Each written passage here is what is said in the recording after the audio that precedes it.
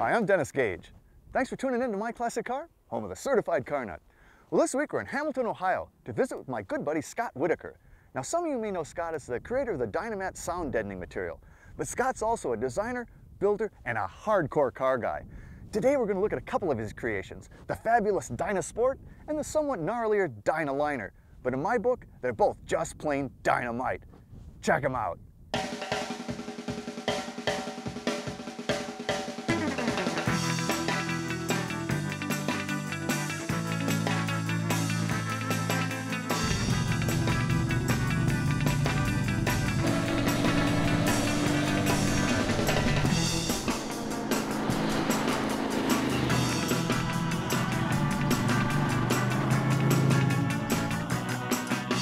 Hey Scott, how you doing, man? Very good. Good to see you. Dennis. Always good to see you and your cars. I love what you build, and you build such wild stuff. This is your Dynaliner 32 Coupe, but this, which looks like you know, I don't know, 50-year-old Bonneville car, but this car is how old? 3 years old. 3 years old. So you made it to look this way, which I think is amazing. It's a Brookville-bodied. It's a Brookville Coupe. Yeah, it was a brand new steel Brookville 3-window coupe, which they make a reproduction, several reproduction Ford bodies. But they've just started doing the coupe recently, haven't they? Yeah, actually they introduced 3 years ago when I brought this out.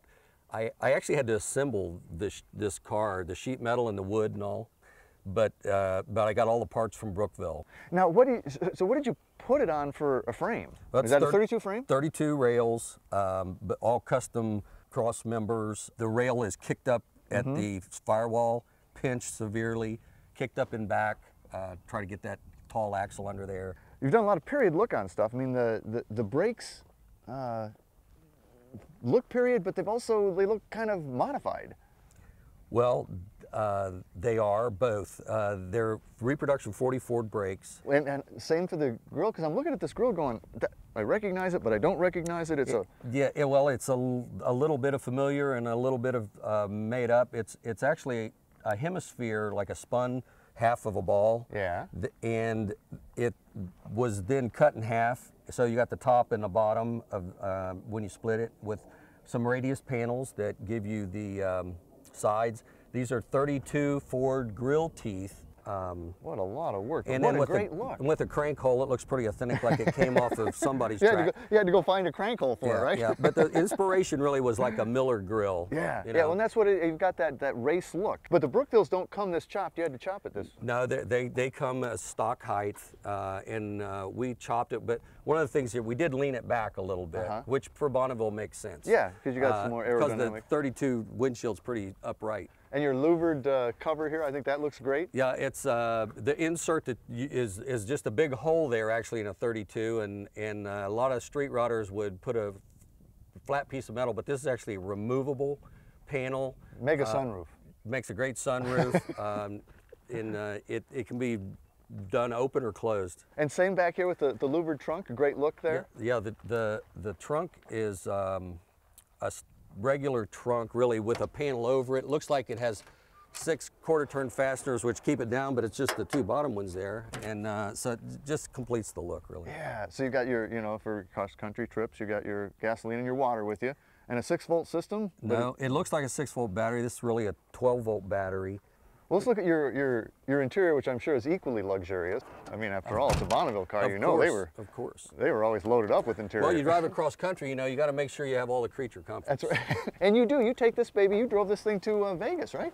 Absolutely. Bomber seats, mismatched bomber seats. Yeah. The most guys don't want one because they want to have 2 that match in their car. So it was easier to come by 2 that don't match because the guys that I got them from actually didn't want. Because they didn't match. Yeah. A Ludwig bass drum pedal. Yeah, bass drum pedal.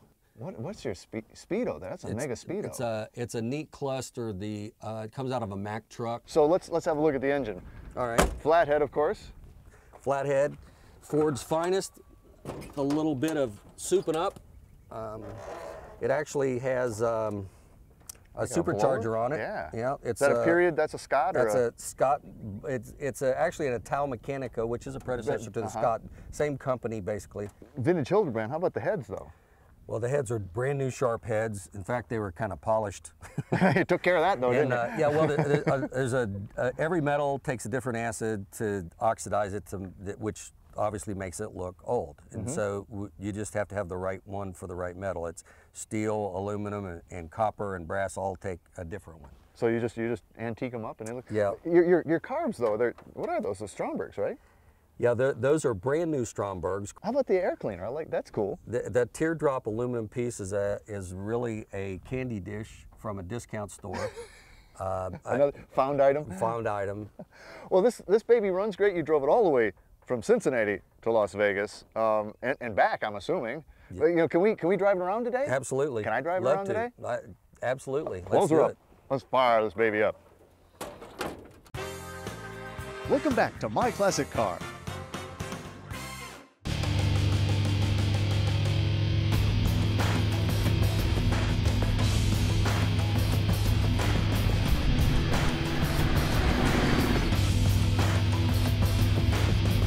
How long did it take you to build this one? This was a pretty quick build. This was really a 9-month build. Wow. And did you do the chop in your shop? Yeah. And laid the windshield back just a bit? Yeah.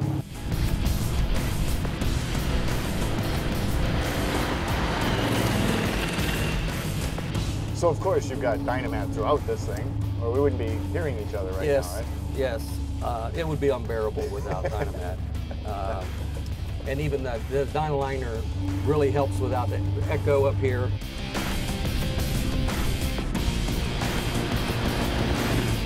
You got to figure out where all the levers are on this guy. Flip, drag, pull, spin. It's a high-tech car. You have to be ambidextrous to drive this thing. Yeah, it's not quite the solid rock that the Roadster is. Yeah, I suppose. Yeah. This is a hot rod, and this drives like a hot rod. Yeah.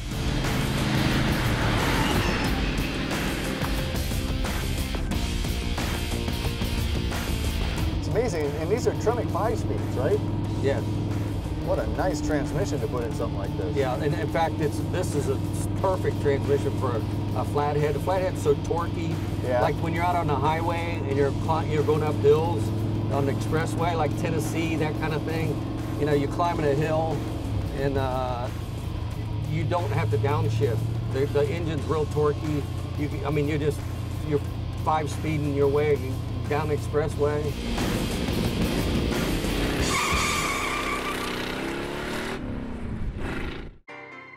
Still ahead, we'll check out the Dynasport Roadster in Hamilton, Ohio.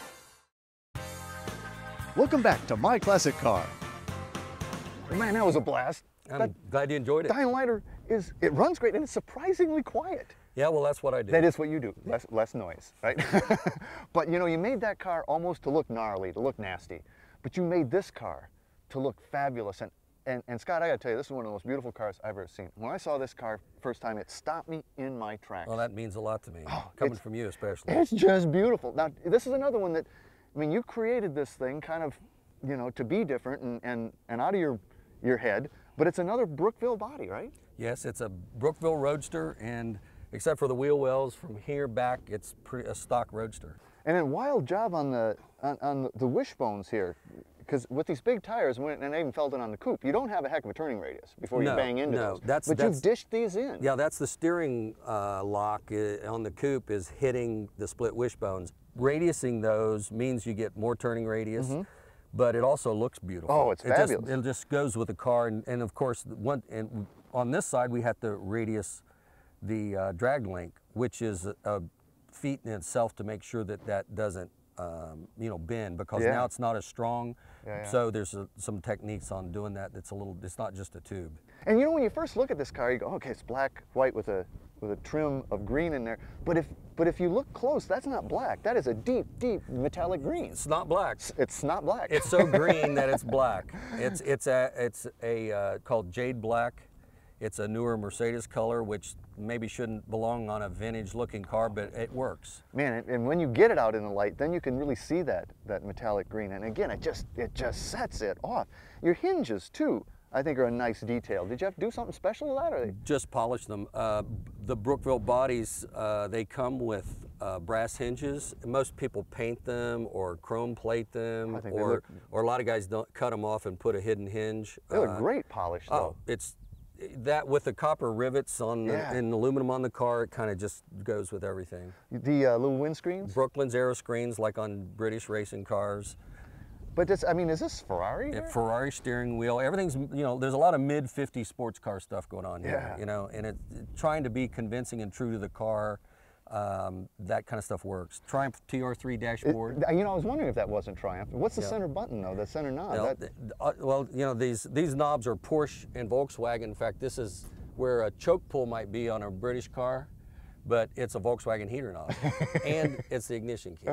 I like that. But your fairing here, I think, is what almost makes this car, from a style standpoint, it just gives it that really sleek, high-speed look. It's kind of the icing on the cake. This is not being a metal former. This was built in Posey's shop in Hummelstown, Pennsylvania. Well, he's good. Yeah, they do some really outlandish stuff there. And your wheels are incredible. I mean, first of all, these things are huge. Those are really like for vintage race cars. You know, Coker makes the tires. The problem is getting wheels for modern cars that work with those tires. And I'll bet there's no flathead in this. No flathead, but again, trying to take new things and make them appear to be truly vintage. You know, the engine had to have the same kind of treatment. And I hate to tell anybody what this is. I'd rather show it to you because it's kind of misleading if I tell you. Of course, it's misleading if I show you. Continental Mark II? Yeah, those were 56 Mark II valve covers, and they actually are the valve covers. There's not over another one. There's on a spacer, but it's not a Mark II engine.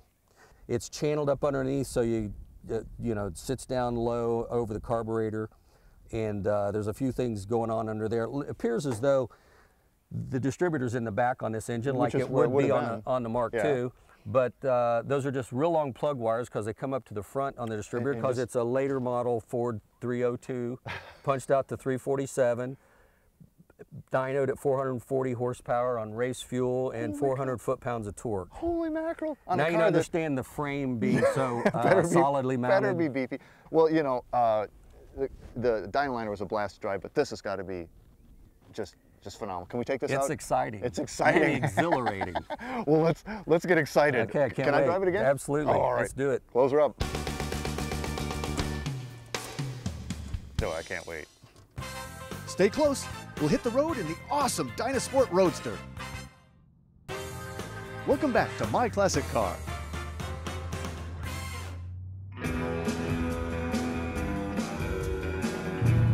You gotta get down in this thing, don't you? Gotta get down. Get down and get funky. Get down, get funky.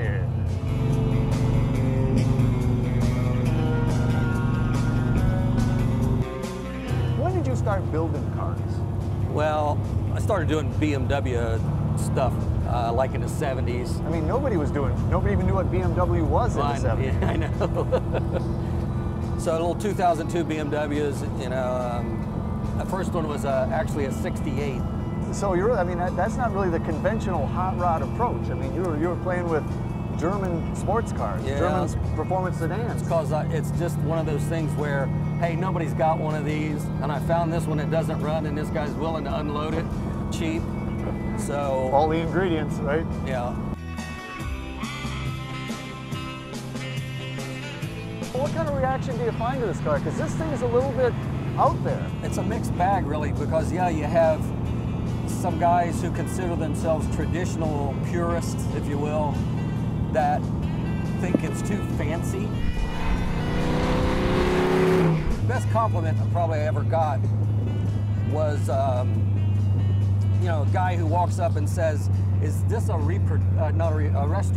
The guy says, "Is this a restoration?" You know, and that's a compliment. I'll say. Oh man, what a day. I've had a blast. Scott builds some fabulous cars. Scott, you know, I feel good in this one. You think we can work something out here?